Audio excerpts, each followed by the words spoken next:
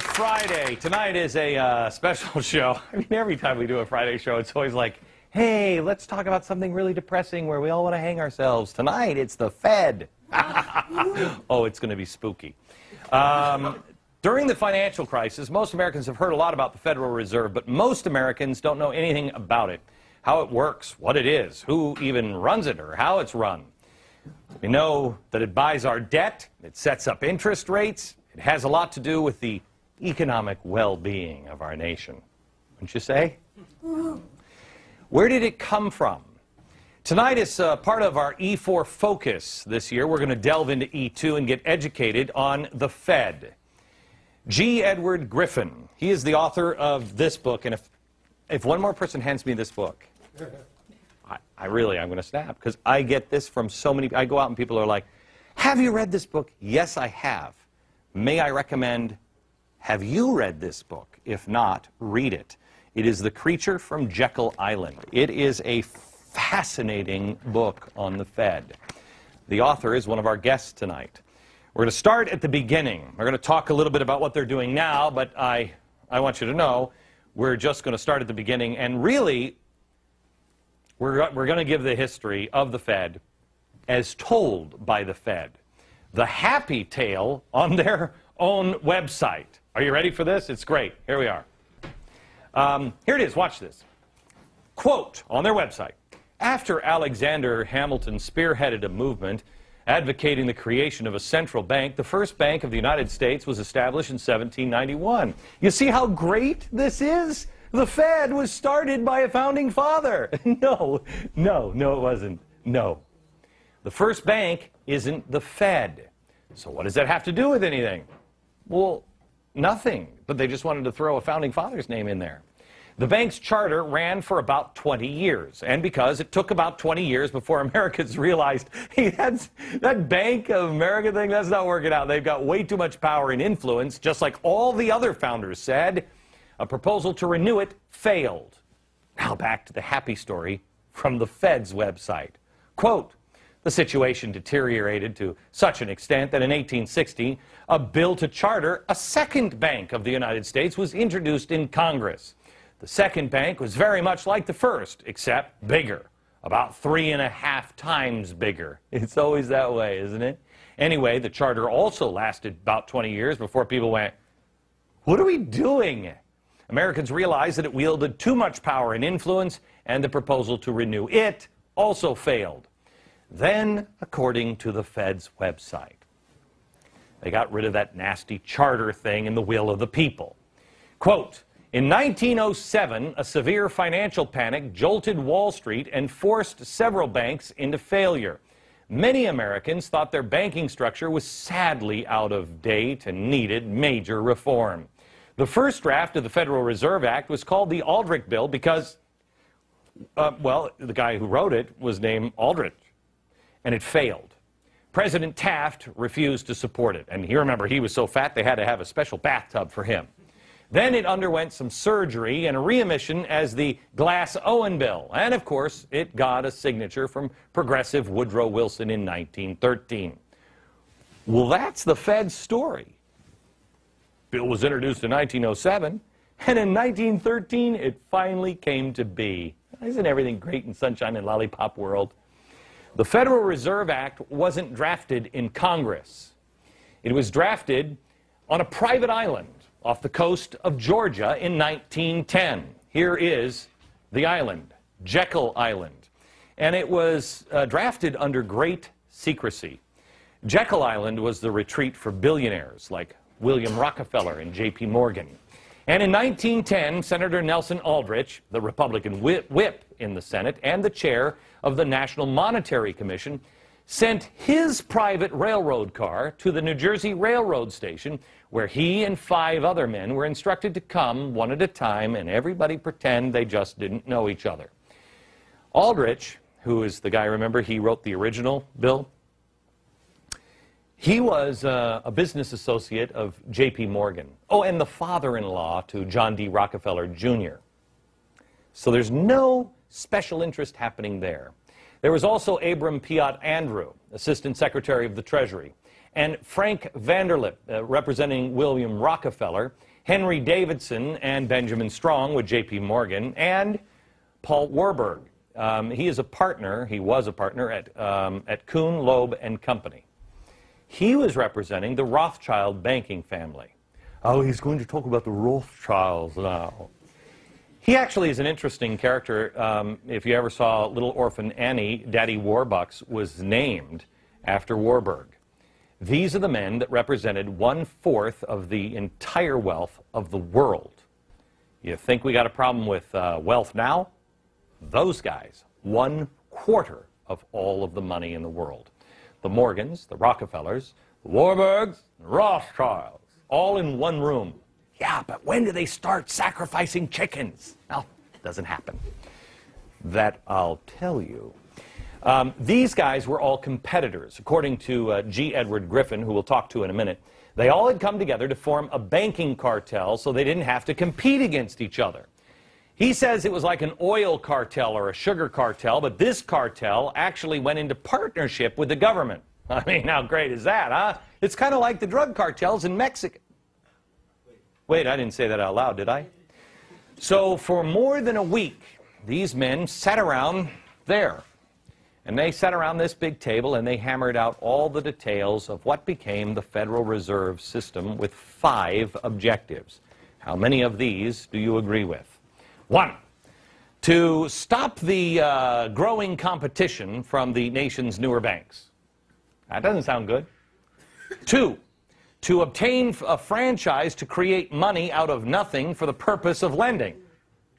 That one really doesn't sound good either. 3, to get control of the reserves of all of the banks so the reckless ones wouldn't be exposed to currency drains or bank runs. Oh, that's the charity part. Golly gee, beef, thank you so much. Then, to shift the losses from the bank owners to the taxpayers. It just gets better and better for you and me, doesn't it? No. Again, the answer is no. And then finally, to convince Congress that the purpose was to protect the public. Well, they started the Federal Reserve with no money, just a checkbook. The government could go to the Fed and obtain instant money without having to consult the taxpayer. What a country! Money created out of nothing and then given to the government. It's loaned by the banks to you and me, and then we pay interest on it, and it goes to them. Interest on nothing. Again, the Fed is nothing more than a cartel like OPEC, except it's a money cartel. And this cartel that brought the federal government into a partnership where you and I have to answer to it. And it's only to enforce the rules of the cartel, you know, to bring those into agreement with the federal laws to protect you. It operates under the protection of the federal government, and the government has virtually given a monopoly to create the nation's money supply. There are no elected officials. There's virtually no accountability to anyone. The president doesn't get to say, I'm going to name Glenn Beck as the head of the Fed, which, oh, please. Sarah, when you're in, I'm available. Oh, did I say that one out loud, too? Can't do that. The Fed gives the president a list to choose from. Really? Well, thank you, Chairman Mao. The Fed is privately owned, but by whom?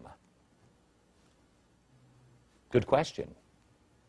No one knows. We can't open their books, and we don't know who owns them. Really? Now, here's an interesting spin from the Federal Reserve Board website. Although they're set up like private corporations and member banks hold their stock, the Federal Reserve banks owe their existence to an act of Congress and have a mandate to serve the public. Oh, therefore, they're not really private companies, but rather owned by the citizens of the United States. Well, that's fantastic. Let's all go to the bank and make a withdrawal. Or how about we lower the interest rates at the bank we own? Yeah. The next question and the answer on the site is, are Federal Reserve Bank employees considered government employees? Answer, no. Employees of the Federal Reserve banks are not government employees. They're paid as part of their expenses of their employing reserve bank. Oh, so it's like charity. That's interesting. So it's not really private, and it's not really public. It's just this mysterious magic money dispenser that buys all our own debt, sets our interest rates, sets our economic policy, loans billions of dollars to other countries, helps us borrow billions of dollars from other countries, and then prints money just out of the thin air. And there's no drive-through window, but everything else sounds magical, doesn't it? Yes. I have news for you. There's a lot of people, when you start talking about the Federal Reserve, they start going into, and then the Bilderbergs, along with Colonel Sanders, got together, and they start going down crazy roads. There is no reason to do it. It's crazy enough. Let's talk about just the facts, shall we? Let me introduce you to a couple of our guests, because I think we have some interesting times ahead, and I have a feeling the audience is waiting to pounce. Edward Griffin is the author of The Creature from Jekyll Island, and Mike Calabria is the director of financial regulation at the Cato Institute. How are you, sir? I'm doing well, thank you, Glenn.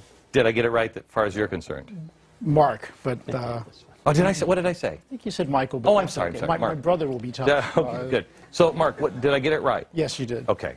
Let me go to... Now, I want to make sure I get G. G, do I call you G or do I call you Edward?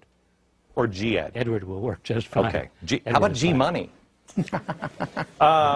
Edward, did I get the story right, and what did I miss? You got the story very, very right. A lot of very interesting details. Of course, we don't have time for it in a program like this, but the essence of it, you got exactly right.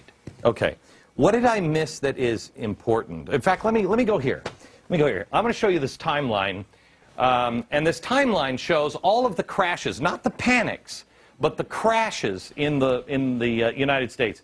A crash in 35, one in 1880. Then it kind of picks up. 1880, 1896, 1900, 1903, 1907, then nothing till 1929, then 37, 38, 46, 62, 87. There seems to be this clump of crashes here. Is there anything nefarious about those crashes, or is this just bad policy and everything else? Well, there are two things. First of all, you asked if there was anything that was left out. As I said, the important items were there, but there's one thing you might want to explain to the audience, and the reason for the secrecy that you mentioned.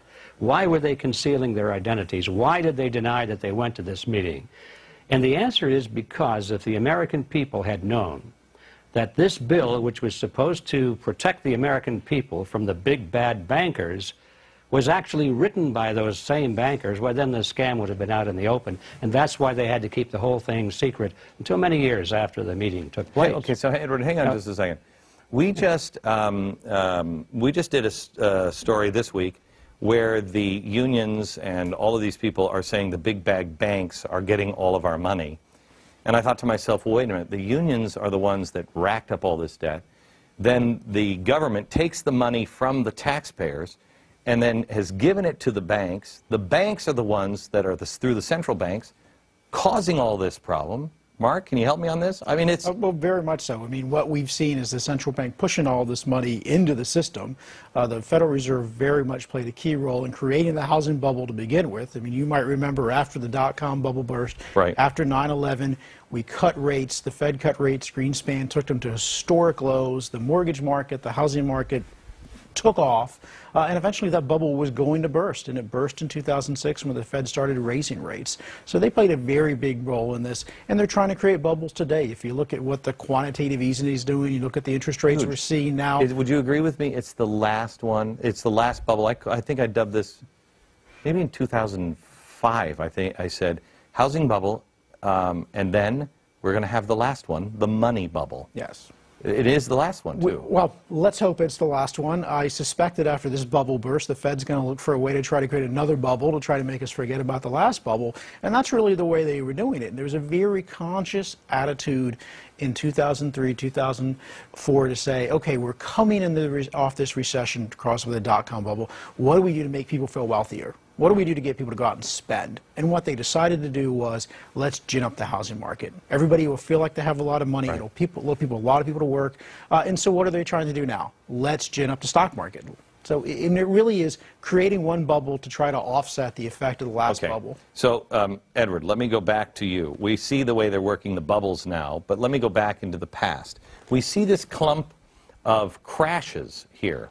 And I know, correct me if I'm wrong, I think it's like a panic in the 1890s, either 1892 or 1896, where I believe it was J.P. Morgan that loaned money to the United States. He came in and personally bailed out and said, I'll lend you money. Then another one happened in like 03, and he said, you know, I can't do this anymore. You guys are on your own, but I'll get my friends together and bail you guys out one more time, and they did.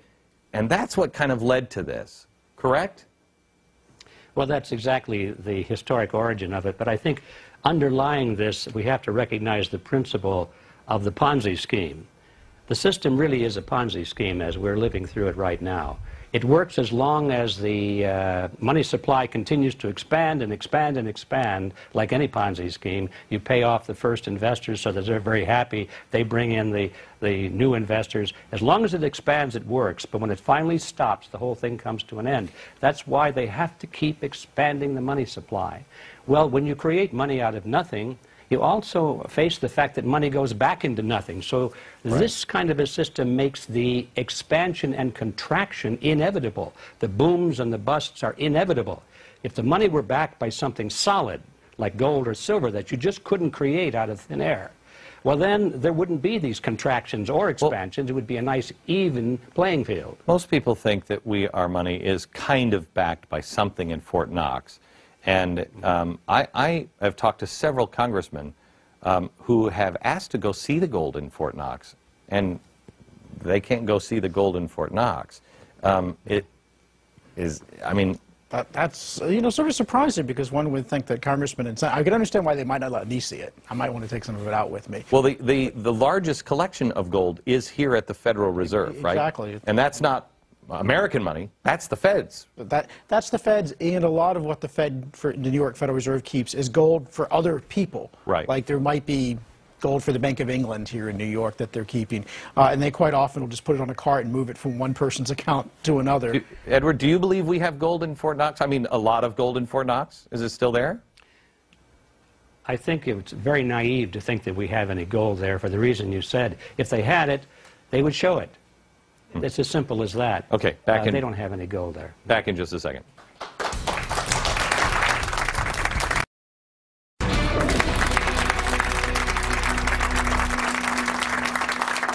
All right, I want to introduce you to our guest, G. Edward Griffin. He is the author of The Creature from Jekyll Island, which is a book you must read. And then Mark Calabria, he is the Director of Financial Regulation Studies at the Cato Institute. Let me go to Edward here for this question. Whenever you go and talk about the Fed, it immediately goes into crazy town talk. It immediately goes to, and then the Rothschilds took a bottle of wine and kept little orphan children in there while they were sacrificing virgins in volcanoes. And you hear this crazy stuff when the truth is scary enough. Where does this come from? Or why do people feel compelled to go down into crazy town when just sticking to these facts alone should petrify people? Or do you believe it is? I don't know the answer to that. Well, I don't know the answer to that. I do know that what you say is true, although I find it less and less true. I think in the beginning, when I first began to research this, the reliable information on the Fed was pretty hard to find. So all you really had was this kind of garbage to choose from. A lot of speculation, a lot of theory, a lot of fantasy. But now there's quite a bit of hardcore information out there, and I see that less and less of that is in the way. Do you think, happy to report that. Do you think, because remember, you're talking to the chief conspiracy theorist on planet Earth, I believe I've been dubbed now. Do you believe that this actually kind of works to their advantage? You can just dismiss people. Oh, that's crazy. When you say, I want to look at the books of the Fed, I want to know who owns them. explain to me who is the owner of the Fed, who is issuing all of this debt, who's making all of these decisions or money, and show me your books. They immediately can say, oh, really? Yeah, you don't know who owns this, right? Woohoo. You're like, well, no, that one's a fact. Don't you think it works to their advantage? Either of you have thought of that? I think it very much does. What they're trying to give you the perception is, I mean, it's monetary policy. I mean, we need to have a bunch of PhDs around the table because this is just too complicated for you to understand. Don't worry yourself. Trust us. You know, we'll get it right. We are, you know, we've got the public interest at heart. How frightened were you when you heard Greenspan in an interview say, there's stuff, these CDOs and everything else that I don't even understand? And I'm like, what? Well, that's one of the reasons for the secrecy. They are, I think, scared to death that we will figure out that they don't know what they're doing. And the whole gang, the whole show will be up. We will figure out that they don't know how to run an economy, they don't know how to run monetary policy. Well, I don't think that's a secret. No, it's not. They haven't figured out that. They still think they've got us snowed. Edward, when you look at the Fed, any idea who's getting rich? Do they walk away at the end with piles of money? If we all lose, are they still, they're fine? Who's walking away with this? I don't see it that way. I think these people already have about as much money as they could possibly spend. They started off with so much wealth that another mansion, another jet, another yacht doesn't make that much difference. I think what these people are doing, Glenn, is they're taking the leverage of this power, this financial power, and they're converting that into political power. Their vision now is much bigger than just making money. Their vision is really in terms of controlling nations and in controlling society and in controlling the world. We've all heard that famous phrase, the New World Order. They use this phrase over and over again. It's their phrase, and they're really serious about it. They're taking the money and they're buying up political leaders, they're buying up media outlets, they're buying up large organizations, influencing labor unions and so forth. Show me how give me an example of where they're buying up media organizations or labor unions. Well, all right, here's how it works. You know, the human being is a herd animal. We follow in groups. We follow leaders. And so all that anybody needs to do to control a society is to control the leadership of that society through what these people call the power centers. Those are the large organizations, you know, the things that people belong to, and they have leaders and they follow. They respect their leaders. We're talking about political parties, labor unions, church organizations, the obvious things. So they know that if they can dominate just the heads of these organizations, the half of 1% of the population that is in control of the power centers, they've got the masses in line. And so when you look at the tops of these organizations, they're all in line with the Federal Reserve, with the New World Order, and that sort of thing. Okay. Not the membership, but the top. It's the Saul Alinsky principle of organize the organized.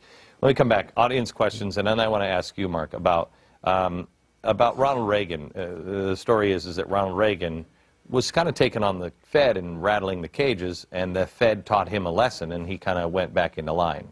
We'll get into that in a second.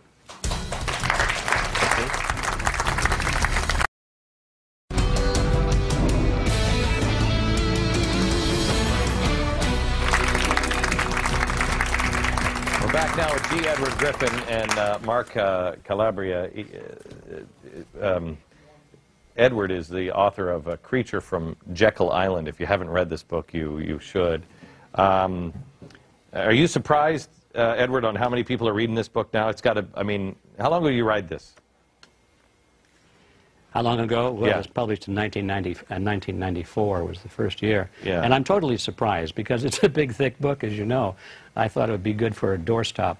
But amazingly, people really have taken an interest in it. Yeah, it's got to be flying off the shelves because, I mean this sincerely.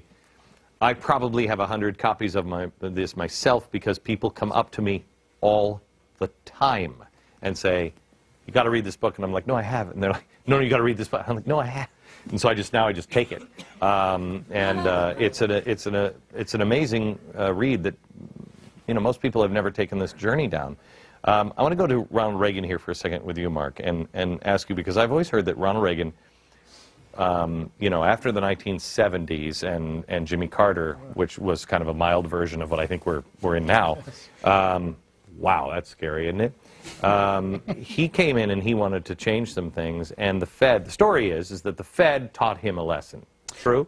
There was a lot of pushback on the regulatory side, and that's the reason, if you remember, that Reagan reappointed Volcker one time, but he did not reappoint him the second time, and because at that point they were not getting along all that well, and there were pretty big differences in policy, and this is despite Reagan was very supportive of Volcker's efforts to bring inflation down. Most of the disagreements were really on the regulatory side. Reagan, in his Treasury Department, wanted to redo banking regulation in a way that Volcker did not agree with, as well as you may or may not know that the regional presidents have to be approved by the Federal Reserve here in Washington. And so there were a number of people that Reagan wanted to get appointed to regional Federal Reserve banks, and these were hard money people, these were people who were inflation fighters, and Volcker vetoed them. So he kept pushing Reagan's people out of the Federal Reserve system. Okay. Edward, if people had to know one story of the Federal Reserve that would turn their hair the color of mine, what would it be? That would be what I call the Mandrake mechanism. That's the process by which money is created out of nothing and put into the economy and withdrawn from the economy. If that doesn't cause your hair to turn white, I don't know what it is. When they said when they said on Capitol Hill, when Bernanke said, "We will not monetize our debt," I got on the air that night and said, he's already lying, but he will monetize. That's all they know how to do. Pardon me? That's all they know how to do. Right, and they monetize the debt, but they're still claiming, I don't know if they are now, but they were a few months back, that they are still claiming? They're still saying we're not going to monetize it. it. Yeah, but they are. But they get away with saying we're not printing money, we're just digitizing it. Yeah, I mean, you might remember there was that big interview with Bernanke, and he said there right out, well, you know, we're not creating new money. I mean, you know, they physically weren't printing money, but of course, if I took something, a bank account, and just here we are on the computer and put my money in your account, you'd feel like you have more money.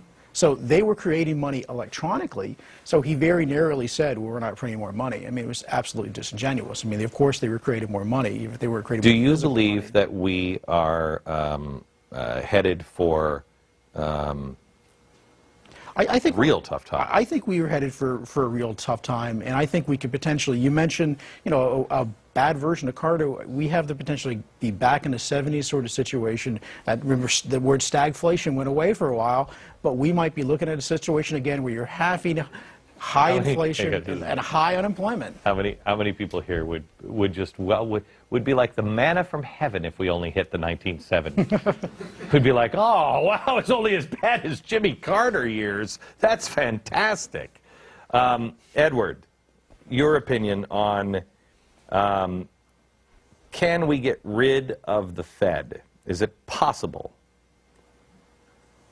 It's technically possible because the Federal Reserve was created by an act of Congress and it can be abolished by an act of Congress. But what must happen before Congress has the backbone to do that?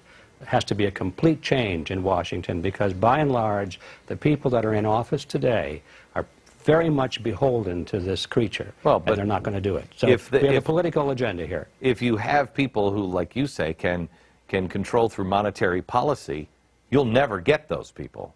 You'll never make that change because they would control too much of the money. I mean, they could make the pain enormous.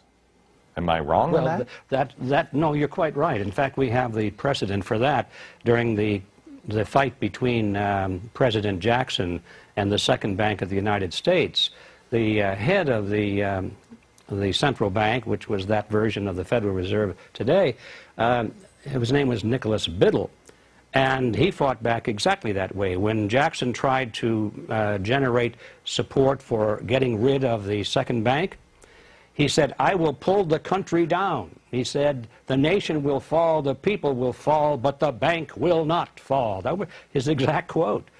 And he practically succeeded in doing that. So you can be sure, in a contest of this kind, where we're challenging the Federal Reserve power, there's no question in my mind that they will pull out all the stops and try and ruin the economy and then blame it on the fact that we were challenging the Federal Reserve. Let me ask this one question from you, Mark, and then we have to take a break, and that is, How much of, how connected are the central banks? How connected? I mean, how much, when I saw them say, you know what, we're going to devalue everybody's money here for a while to help Japan out, I thought, wait, hold it. Don't you really, shouldn't you talk to maybe, I don't know, the people of the world? And they're just moving together as one, central bank to central bank. There really is a bankers club that's been there since the beginning. For instance, I mean, even among mainstream economists, it's generally recognized that the Federal Reserve of New York's efforts to support the British pound and support the Bank of England in the 1920s helped cause the stock market bubble here. And you see that it's been continued ever since. I mean, we lent tons of money during the crisis to other central banks. And this is the problem, is that they talk to each other.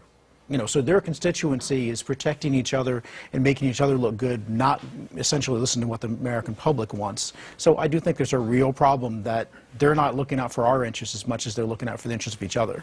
Back in just a second.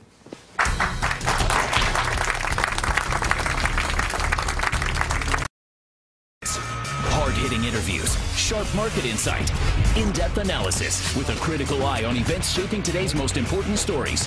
Weeknights, Dobbs is back to business, going back-to-back with one of the most experienced names in business journalism, Neil Cavuto. Two trusted names, one powerful network. When it comes to covering business, these guys are all business. Only on Fox Business Network, giving you the power to prosper.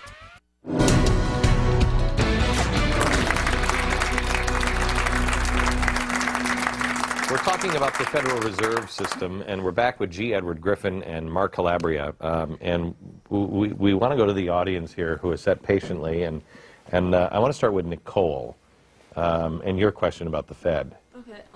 In the Weimar Republic, they flooded the economy with currency to like jumpstart it.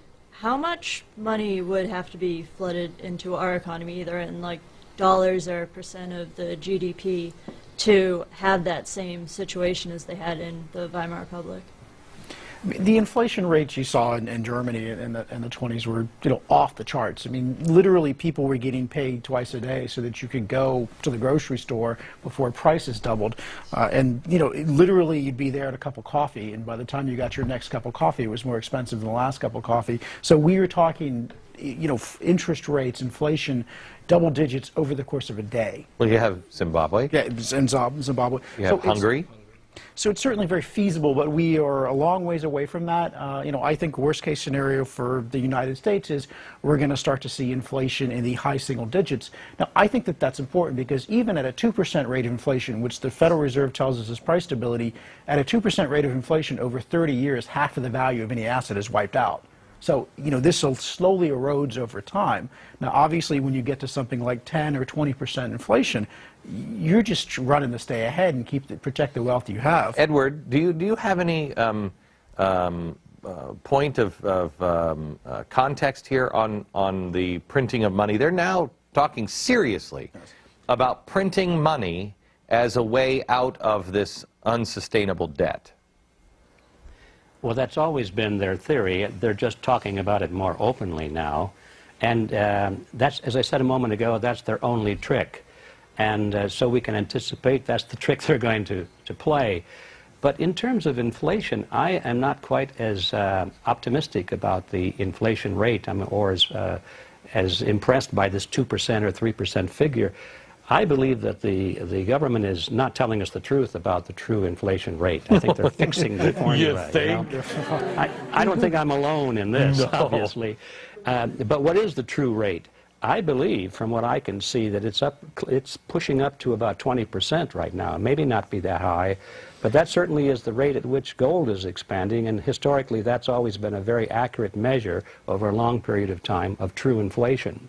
Well, how far can that go? I don't know. Well, here's the thing. Everybody, all the experts will tell me, because they've digitized the money, yes, that and most of the money is sitting in banks, that you know, these people who are trying to collapse our economy, they say they got the banks have the money, we want that money. What the experts will tell you is, well, no, we're not going to cause inflation because the banks have that money, and so it's not in the system.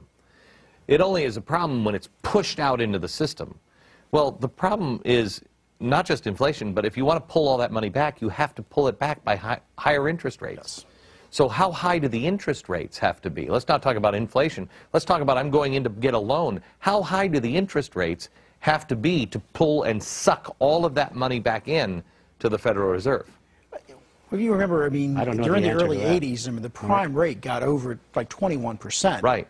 And so one should start with, we are going to see higher interest rates either because of inflation and or the Fed having to raise rates to fight inflation. So I will tell you that I talked to Art Laffer, this is 2 years ago, and I said, Art, how high do they have to be? And he said, Glenn, I'm not going to give you a number. He said, substantially higher than what we saw in the 1970s and 80s. My question to him was, how do you not stop the heart of the economy if you've got, let's just say 25% interest rate?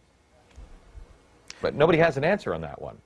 So how would you stop? How would you? You throw the economy into a recession. That's what happened in the early 80s. We had a very deep, fortunately it was a relatively short recession, but it was a very deep and painful recession we had in the early 80s, and that was with the federal funds rate of just around 21%. It only works if you have a free market system and people who know, who are willing to experience the pain and know how to go out and start business. Back in just a second.